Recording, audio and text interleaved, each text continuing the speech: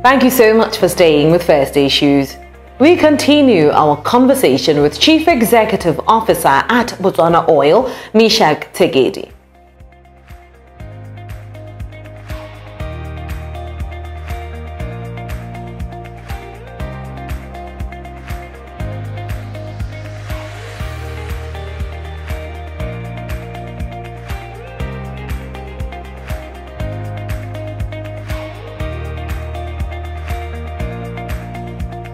Our conversation today, its objective is not to, talk about anything else outside of your mandate as Botswana Oil, but it would be very remiss of us to not touch a bit on my next question, which is, there have been a few allegations around the alleged shortage of the ULP 93 fuel.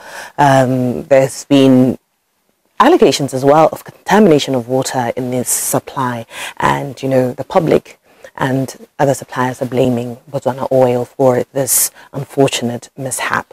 Perhaps at this point you could clarify exactly what has been going on. Thank you very much. So the first issue is on the availability of ULP 93. When we started on the 1st April, it was the same month that one of the only place in the region where ULP 93 is manufactured, at the Natref refinery in South Africa.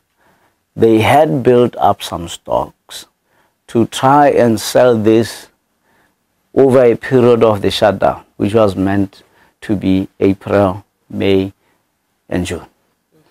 The refinery shutdown was delayed to May, and was supposed to come up in June, and they've had some challenges with the commissioning of the refinery after the shutdown, which means their stocks are reduced to critical levels. So when we got to June especially, and July, there was limited stock of ULP 93 from this refinery. Obviously, they started rushing in the ULP 93 across all the countries who consume the ULP 93. There are only a handful of countries who still consume ULP 93. This is Botswana, South Africa, Lesotho, yes, in the region.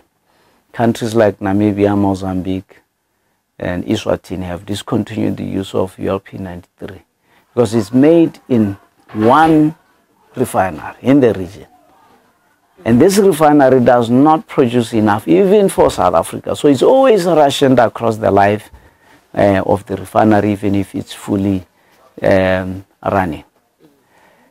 The challenge is the ULP 93 can also not be imported anywhere else outside the region. If you import ULP 93 outside the region, is blended fuel.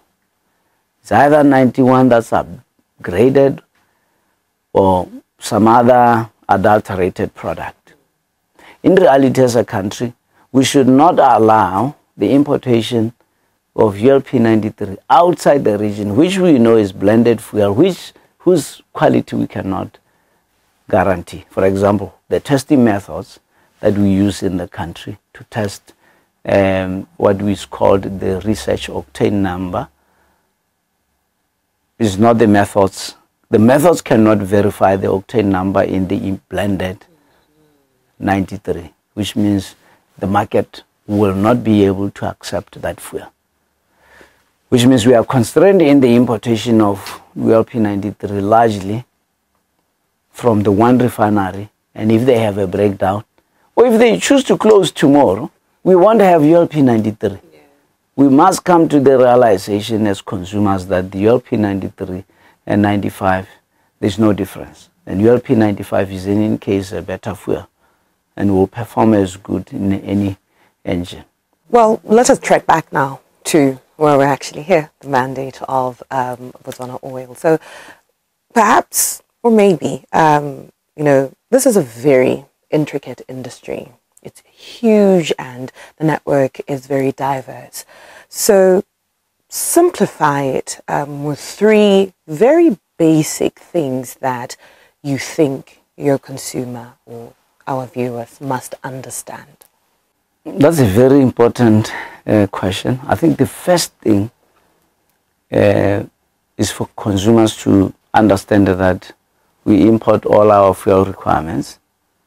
We do not have a refinery in Botswana, and therefore we are reliant on other countries for the supply of fuel in Botswana. We have to stand up and ensure there is fuel at all times in Botswana. And government has done well by ensuring that we have our destiny in our own hands. We import this critical commodity that is a key driver of economic activity in Botswana. That's very critical. And Botswana should also know it's not easy to set up a refinery. You know, I keep hearing, why don't we set up a refinery? We can import crude oil. You know, why don't we set up a refinery? Big companies with deep pockets, with experience in the construction of refineries, struggle to raise funding to build refineries. In addition, as we know, fossil fuels are increasingly coming under pressure from environmental activists with respect to global warming. When you establish a new refinery now, you know that the requirements are onerous. Environmental requirements are onerous to ensure you keep the processes, not only the fuels, but the processes clean as well, and we do not pollute the environment. So it's not as easy as it sounds in the textbook that you can establish a refinery tomorrow. The other important thing to know as a country is the pressure is on in terms of environmental concerns about fossil fuels. We continuously work with international organizations to see what role we can play in the energy transition.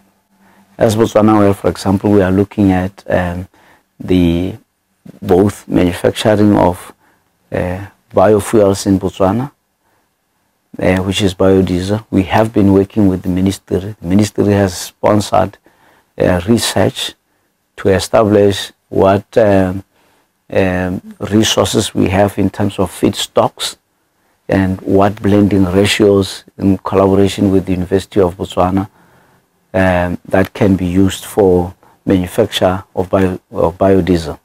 And as Botswana Oil, we will be the market. We will provide offtake to anybody that's able to establish these plants. The ministry has also been working towards the establishment of biogas industry by funding the research, as well as establishing quite a number of sites who use biogas across Botswana.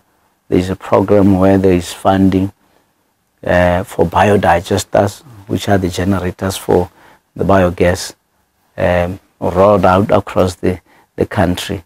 While this is meant to seed and demonstrate the capability of biogas in Botswana, the intention is that citizens can now begin to procure these things for ourselves and use them in our homes and in institutions. So just a little bit about the energy transition that we are also working towards, increasing the opportunities in the biodiesels. And the idea is these have lower carbon footprint than the fossil fuels. Bring them into our mix. There are other developments that will arise from the coal to liquid plant, such as lighter fuel, lighter carbon fuels. For example, for the aviation industry, will also generate hydrogen, and that can also be infused into our fuel mix. Well, before we part, Tshekedi, is there anything that you feel we've left out in our conversation that you'd like to add? The last one that I didn't touch on is water contamination. Before our importation mandate, Botswana had been importing fuel into the country. So water content in fuel did not start with Botswana Oil. Fuel is a hydrocarbon. Scientifically, all hydrocarbons absorb water. It's a case of what are the limits of water in the liquid fuel hydrocarbons. So they absorb water, and any closed container vessel, such as tankers, tanks, storage tanks, will always have water ingress or condensation, and the infrastructure is built such that there is opportunities or capability to drain this water. So our fuel standards, including our engines, have the capability to handle minimum amount of water, because water does dissolve and get suspended in fuel, whether diesel or petrol. In fact, you can drain water from fuel and still remains dissolved and suspended, and you would not know about it. The important thing is, in terms of our testing methods in the country, we know these tolerances. We accept fuel on the minimum tolerances in instances where you find water. As an industry standard, when water is within these tolerances, you still drain it out and get on with utilizing the fuel.